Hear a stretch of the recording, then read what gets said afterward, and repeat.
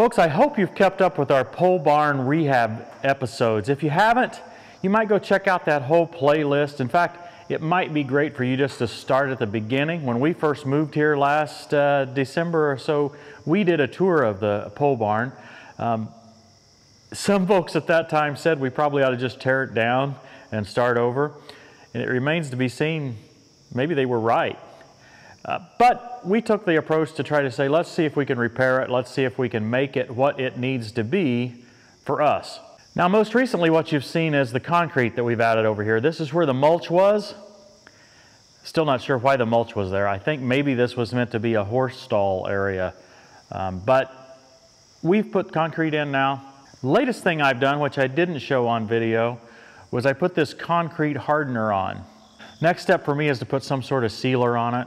Probably by the time you see this episode, I will already have that done because we want to start putting some stuff out here and parking on it very soon. We're excited about this extra space. But that's not what we're doing today. Today we're going to focus on this side door. Now, I've talked about just trying to just cover it over maybe and not even have a door. I've also talked about several other potential solutions, maybe a garage door. We had a viewer contact us who specializes in pole barn rehab and specifically horizontal sliding doors. And as we talked, I realized, hey, this might be something our viewers would like to see. He's driving up the driveway right now. Shane, you're an expert on fixing doors. In fact, just pole barn rehab in general, right? Yes, mainly just sliding shed doors is my forte. We're gonna put a new aluminum I-beam door on here. Oh, okay. Well, what are my options, right? I mean, I had that old door, it wouldn't open. What's the cheapest thing I can do to fix that? Well, the old door, I probably could have just changed the trolleys and maybe cut a little bit of it off. It was down in the dirt. It could have been fixed, but on this pole barn, he wanted to pour new concrete, so that wasn't an option to repair that door.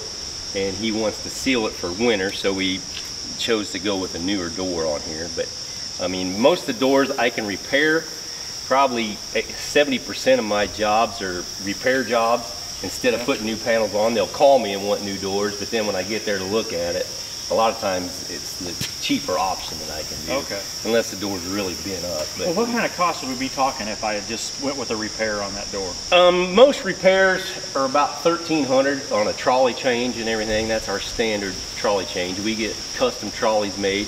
We don't really have to take the doors off. We got special way to do it. I don't have to take the door off the building. The next option up would be a new door. So let's say we went with a door, manual slide, just like my old door, only a new door that works better. How much is that?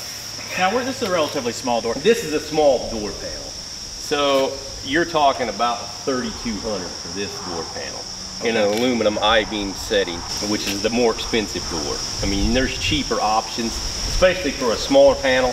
We usually use that aluminum I-beam extruded aluminum door like Morton has on big openings. Okay. You know, because the size of new pole barns, you're looking at a 40-foot opening, so you got two 20-foot by 20-foot panels. Yeah. You know, aluminum I-beam will hold up in the wind, where some of your, like a tab lock style door will not, they'll just bend. I mean, yeah, there's a lot of them out there that they think they'll hold up, but they won't. So you got to have a pretty good structure on it, on these bigger size sliders anymore. Well, how big a slider can you go? We can go up to a 48-foot opening, so two 24-foot panels. I mean, are they gonna just swing and do bad in the wind? No, no. John Fair from IBeam Doors, this is the company I use. I'm a dealer for him and I do all of his installs. He's actually had his doors wind tested. Okay. To 160 mile an hour plus. We'll leave a link to his website. Yes. In the description and below here, so we can actually see some specs on that. Yeah. But then there's another step up from these doors, right? I mean, not from the door itself, but you got another trick in mind for me. Yeah, we're going to put a Propel operating system, a remote on this also. So it'll be a push button remote opening door. So that's a plus. That's not necessarily for everybody, but it's overkill on a little 12-foot door. Yes. Everybody wants a roll-up door, but now the size of sheds, they want 40-foot openings. Well, you can't get a 40-foot roll-up door. So this gives you the option of putting sliders on at a cheaper cost, plus get a remote system where they open automatically, just like your roll-up doors. So this is going to be a lot cheaper than a 40-foot, like one of those airplane hanger doors. Oh, doors. yeah, yeah. How tall can you go? Most openings are 20, but you can go a little, probably 24 foot. Wow. Yeah. 24 foot tall. Yep. 24 foot wide per door. Yep. 2 doors. Yep. So I think we can get a lot of Johnnies side by side still going in on that. Yeah. I'd have to have a bigger shed. Yeah. Yeah. I know it seems like the guys are just tearing my barn down at this point, but what's going on is we decided to increase the height of this door up to a 12-foot high door. It was probably an 8-foot door before. So this header's got to come out. In fact, they're just moving it all the way up. I think Bob, you guys are going to take this header and put it the same header up at the top, right? Yes. Yeah. This is an example of the kind of reuse that Shane and his team does. It saves a lot of money.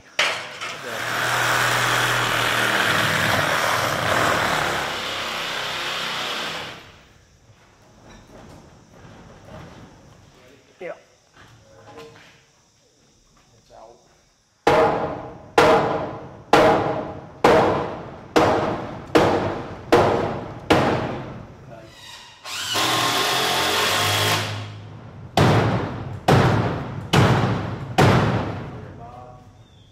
There.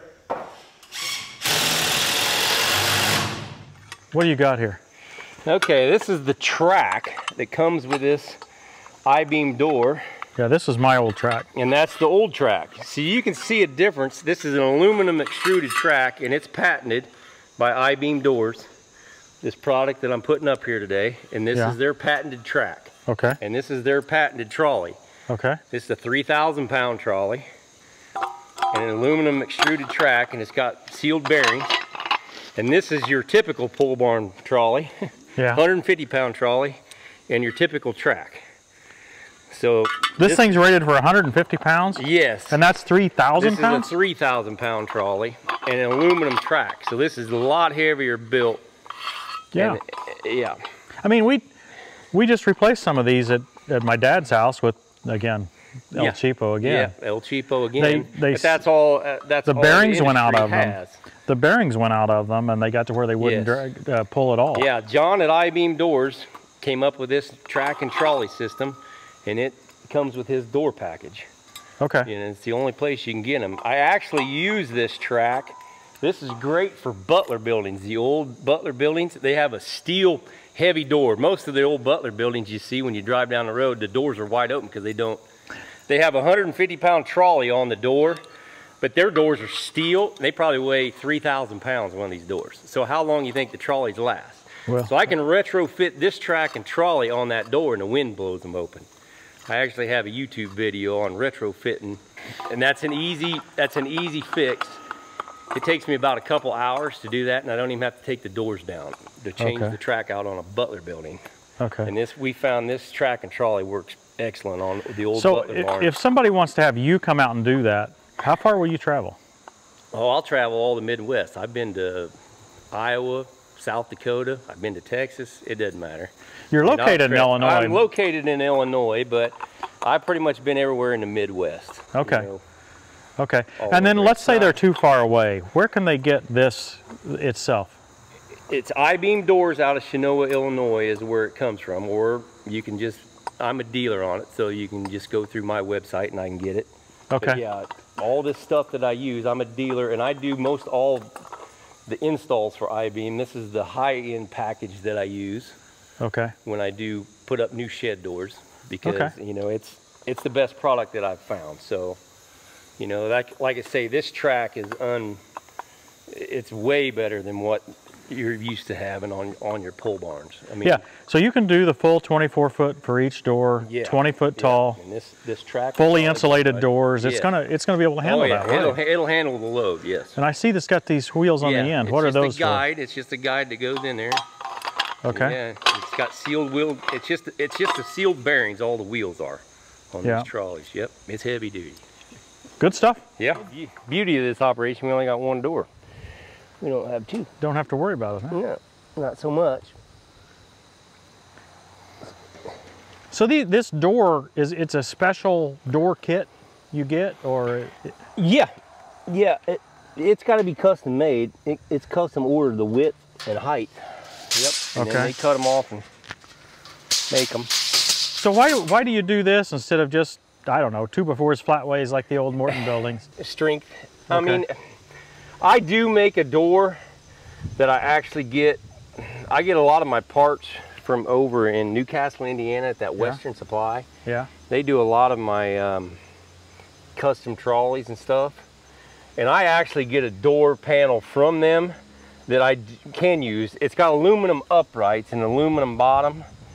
And then I use 2x4s as a cross. You can get metal box girt 2x4s from them, but a solid 2x4 seems to be stronger. So I just use the 2x4s. That's what I use for a smaller door package.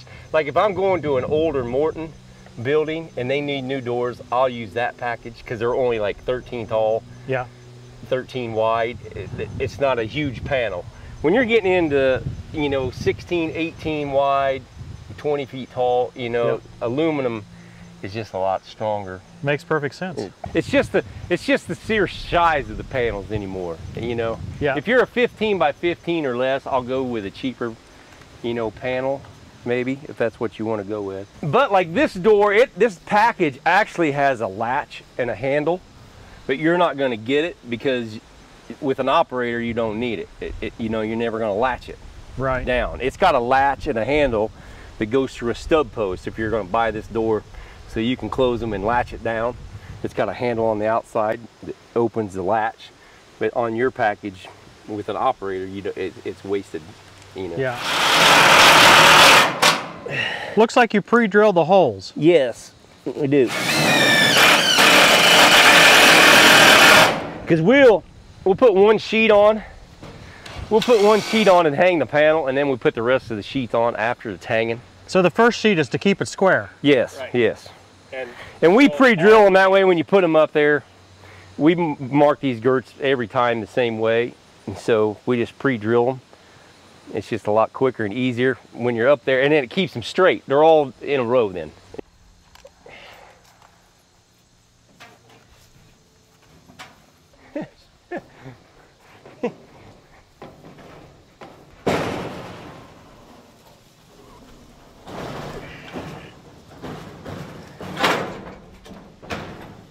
Another advantage of aluminum is it's a lot lighter, but stronger. A big wooden door like this would be a lot heavier if you build them out 2x4s. Keep coming. Keep coming.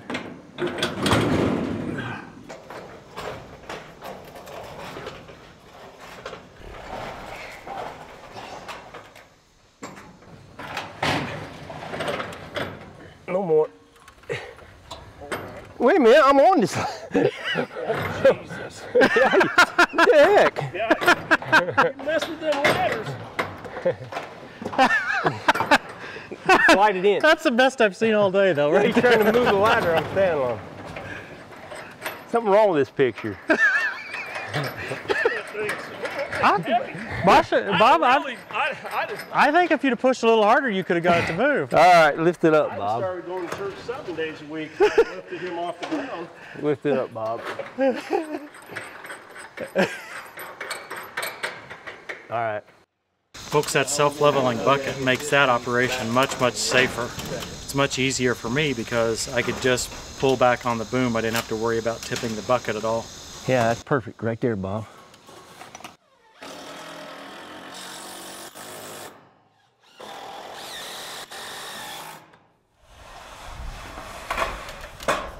That's a little better operation.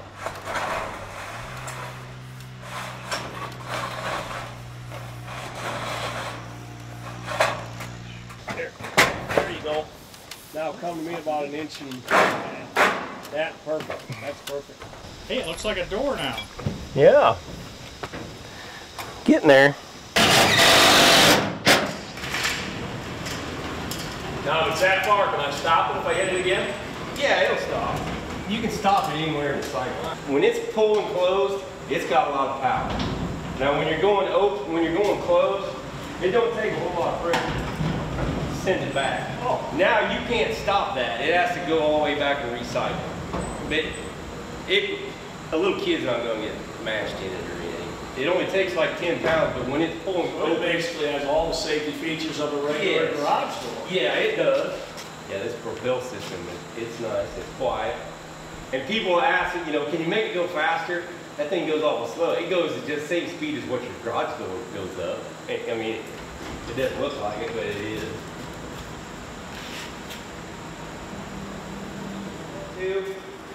You get one of these stick remotes, and you can actually get a push pad, keypad remote, like for outside. For outside, if you want one. If you're out here, you just walk up. But this will be one, and then you have one of these. They call this a wall mount one. You put it over their back door, when you walk in, you hit the button to open it. Yeah. Or you can actually use this in your car or whatever too. Either one. Yeah, it's wireless. So you got that remote thing? Yeah. There you go. You want to so pull that out. Pull it out. And this actually has a battery in it. So if this one quits working, it's just a battery. Any of those buttons work. That's awesome. Shane, we have a door. Yeah, new IBeam door. There's two products here, There's right? two products, yep. An aluminum IBeam door, and it's IBeam doors out of Chenoa, Illinois. Okay. And I'm a dealer for both of these products. So usually I do most of the installs on the IBeam door products. So you can either call me or call IBeam. They have a website also. And then we have a Propel system. Okay. And they're out of Chatham, Illinois, Propel is. And that's the remote operator that makes the door work push button. This is good for my laziness. Yeah, yeah. So yeah, you just wheel up there with your tractor, hit the button, and drive right in. It opens and goes. Well, what I found so unique, Shane, was just how you were able to adapt. I mean, an existing building, it wasn't square, it wasn't level, the concrete wasn't just as you wanted it, the old door opening wasn't quite like you'd want it. So many things weren't like you wanted, but you figured out a way to make it work. Yeah, like the IBeam door comes with standard parts, and that's all I have to work with. But sometimes I have to adapt those parts to the existing pole barn. Not all of them are the same, you know, yeah. So sometimes it is a challenge. It takes a little longer, but you know. Yeah, for instance, on this job, you actually changed some of these runners down here. Yeah. You actually cut them and re-welded them. Yep. We had to cut and re-weld the stub posts. Shane used my wonderful welder here. I really appreciate it, Shane. Yep. This has been a lot of fun. Yeah, it has. Yeah, this has been a good install. Yep. If you're interested, let us know in the comments below. We'll put Shane's contact information down there as well. And we really thank you for watching, everybody. Hope you've enjoyed the pole barn rehab. We're getting better and better. And we'll see you next time on Tractor Time with Tim.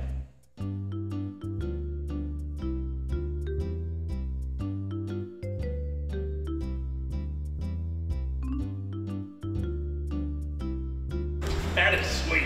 You need one, Bob. What, one of these? Yeah. Yeah, I need two. I need a shed. I need an 18 by 40. There you go. Okay, I'm going to be busy the rest of the day just opening and closing this. You know, you guys go ahead and do whatever you got to do. It's quiet too. It really is.